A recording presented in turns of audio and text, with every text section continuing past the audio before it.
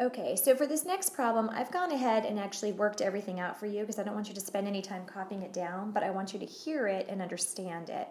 So the key here is I'm asked to find the probability of a value between a negative and a positive z-score. And it's not so important that they're negative and positive, is I'm asked to find the probability of something that is between z-scores.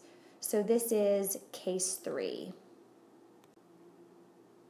So in terms of finding this one, first thing I normally would do is, take the two z-scores and find where they fit down below on the number line.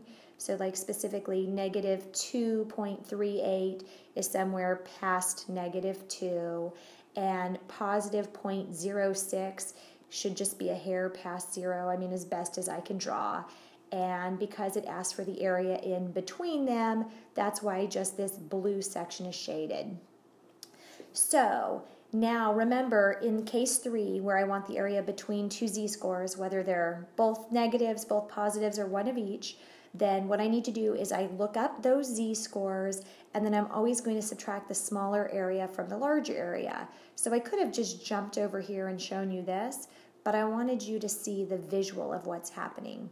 So if you take the first case where I look up negative 2.38 on the edge of the table, I'm going to find 0087 in the middle of the table. But remember, that's area to the left. This is this little piece over here. And hopefully you'll notice that I don't actually want that area, but I needed to look it up. So then I look up my second z-score, 0.06.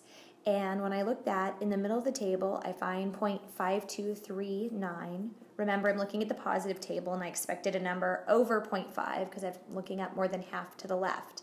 So you're supposed to notice between these two pictures is that I've got this area on the left that I don't want. I wanted to subtract it off the picture in what's in the middle. So that's what's happening right here.